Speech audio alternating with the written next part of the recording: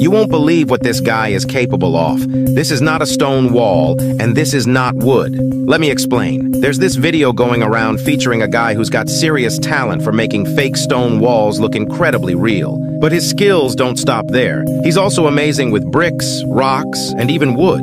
You've probably seen these type of constructions before, right? You look at the finished product and think they must have used actual stones or embedded real wood into the walls. But here's the thing, it's not like that at all. There are folks like this guy out there who put their artistic touch into designing these things, and they turn out looking so genuine, it's hard to tell they're fake. One thing that stands out is his wood imitation. It's seriously impressive. He lays down the concrete, and once he has a thick slab, then takes a sheet of paper with grooves and presses it against the concrete. Check out the final result for yourself.